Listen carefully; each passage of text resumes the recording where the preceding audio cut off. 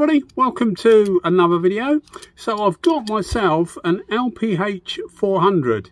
Now most people will realise that you can only get these things normally in the US, and I'm in the UK, but I managed to get hold of one that was actually in the UK, believe it or not. It's the LVX, so it's the what you would know as the orange cap. They do a purple one, and they also do a I think it's LV4, the other one.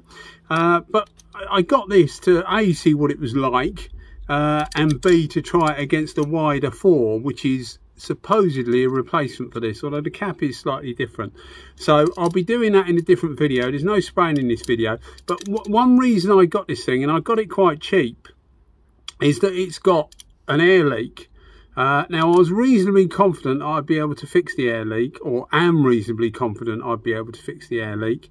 So I've got the spare part here, brand new unopened spare part from NSI Water, from Painting Tools Japan. Actually I ordered something else and got one of these as well, but you can get it anywhere, any iWater dealer you should be able to get it. We'll run through the part number in a minute, but we're going to see what's wrong with it and see what other air leaking can occur, because I had a similar problem. I'll put a link in the description with my Kiwami 4, except it was the opposite end to this. It was leaking out the back, not the front, and we'll just go through it. I did a strip down video of those. I know a lot more about them now, and we'll just run through the various components and see if we can fix the problem. Anyway, let's I'll put a camera on my head and we'll get going.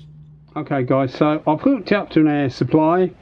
It's at 3 bar. We don't need to turn it on because it's leaking through the front of the cap without us touching anything. Now I've tried holding it up to the microphone. You can't really hear it, so the best thing to do is show you on some water. Now hopefully you can pick that up. Hopefully you can see and hear the bubbles. So it's not a massive leak, and it won't affect the way the gun's working, but it obviously is a fault. It shouldn't be doing that at all. So we're going to see if we can fix that. Spray that off. I'll drop that down there for the moment. We'll get rid of that, and we'll take the needle out, needle and spring, just as we were when we're going to clean it, and we'll take this back nut off. Now on my Kiwami I had a problem where air was leaking out the back here. So if you put some soapy water across it, you'd be getting bubbles out the back, not out the front, not out there, but out the back. So if you are getting a leak out of the back, it will be 17mm we need. It will be this part here, and I'll try and get the part numbers and put the part numbers on the video. But it will be this part here that's causing problems. The early ones were all metal and they actually last longer. This is a more modern one with a plastic insert. There's a small O-ring in there which you can try digging out and changing. You can get generic O-rings sometimes. It's not available as a spare part. You get that as a complete thing. But if you are leaking air out the back, that will be the problem. Now I've had this apart once before. I haven't fitted this part. You'll see this part is in a sealed bag. I'm thinking that will work. I'm pretty sure it'll work. But what I have done is I've cleaned this up on a wire wheel. I've got a wire wheel here, and I just run it round there just to make it all nice and shiny, because what you'll find is it actually gets oxidized, and where it gets oxidized it gives like a little bit of a ridged film, and that actually sits inside. We'll have a look. We'll get this open and we'll have a look. But that actually sits inside here where this comes down. This actually sits there. You see this let's use that there. This ridge here, round here, this is where this sits. And if there's any impurities or anything to make this not a good seal against this plastic there, then air will escape through, and it escapes through here, through the body, and then obviously comes out the cap. Exactly the same as when you pull the trigger. When you pull the trigger, it physically pulls this back, lets the air through, which is this side, and comes straight through. So And what we need to do is we need to change that. Now if you've got air coming through the front here, not necessarily through there, but you've got air coming through the front here behind the trigger, then it will be either that seal in there, which hopefully you can see, which isn't available as a spare part, but you would be able to dig it out and maybe find one that would suit, or this seal here. Now that seal is available as a separate spare part. Again, I'll try and put the numbers in. That's available as a separate spare part, but it comes as an assembly with this, and that's probably the best way of changing it, because what I think these distort over time, and it needn't be a long amount of time. So what we're going to do is we're going to change that. So it's a 10mm Allen key. We'll put it in there. You'll see there's a recess in there. That's all you're trying to do, and that's the same part as on the the Series 1. I haven't taken the Series 2 apart yet, but it's the same one as on the LS and WS, the Supernovas. The same part, same principle, and all the Iwata guns I've actually looked at and taken apart all have the same principle, exactly the same way of doing it, although they do it in a slightly different way, so the components aren't always the same. For example, he says that is one for a Kiwami 4 that I've got. Part number for that, if ever you need it, for a Kiwami 4 is 93001640. We can read you the part number for this. The part number for the LPH400, which is the same body as the W400, is 93843530, and that will be a world round part number. So that's the part for the Kiwami 4, and you can see they are different. It's exactly the same principle, but they are different. In fact, it hasn't got a centre. That hasn't got a seal in the centre. It's got one around the outside, but it doesn't look like it's got a seal in the centre. So it will just be purely a good fit, effectively. Whereas that, hopefully you can see what I'm saying here, that's got a seal in it. So we'll fit this in. Now what I do is I'll always put a bit of Vaseline. So that's our old one. Put a bit of Vaseline. You can check it's the same, but all these are the same.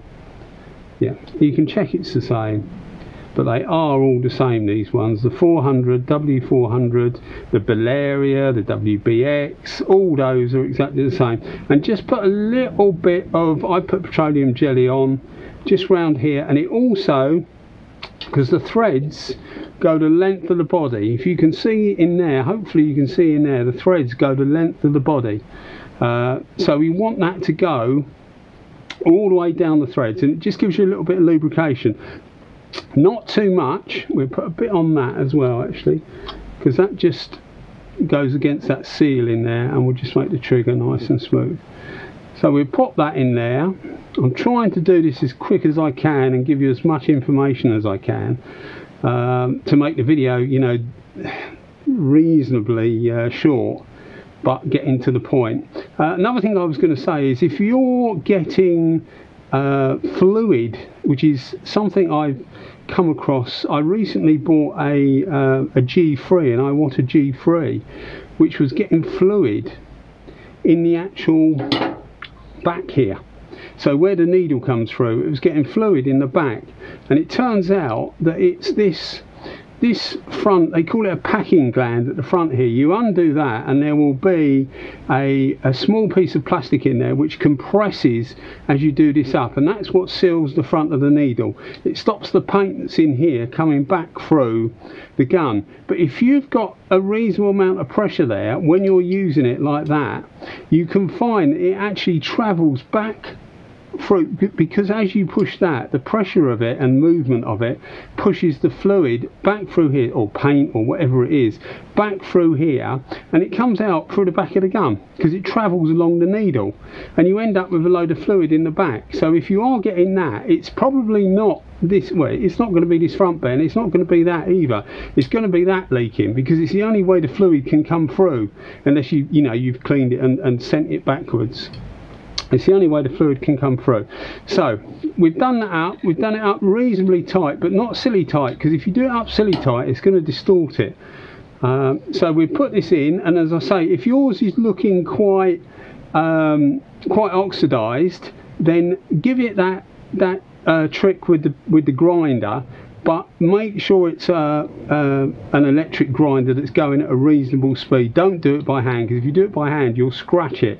And it's not normal brass. It's brass colour, but it's not brass because it's actually quite hard, the material they use. But you will scratch it, and if you scratch it, what I was saying about those seals, you know, the fact that it needs to seal, if it's not sealing well, then it will be no good. I'll put these back in, although I don't need to do our experiment now. I'll put these back in here, he says, and then we'll get the line connection. We'll put a regulator on it, get a line connection and see if we've still got a leak. Now I'm going to look really silly if it's still leaking, but I'm pretty confident that it won't. I can't hear it, although you can't hear it either.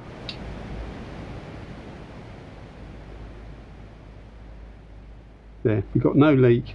The bubbles you saw are just the air bubbles that were actually in the cap originally.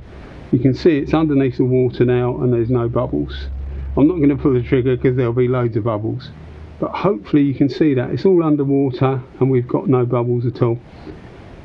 Now, I can't hear it either, so our air leak is fixed, and that's all we needed, one of those. As I say, if you're getting air out the back here, it will be this part here. You can try and dig that little O-ring inside, because that just seals around the that brass coloured thing. It just seals around that. If not, then you replace that as a part. That's the only I-water part you can get, is that whole thing as an assembly. You may need to change that brass rod, but I never have, and I've had this on quite a few guns, which is another reason for doing the video, because the Kiwami 4 I had a look at was not very old at all, and it seems to be quite a problem with the I-waters, which, you know, you can fix if you need to. And that's it, I think. Yeah. Okay, well, I hope you enjoyed the video, guys. Hope it was something a little bit different than spraying something. Cheers.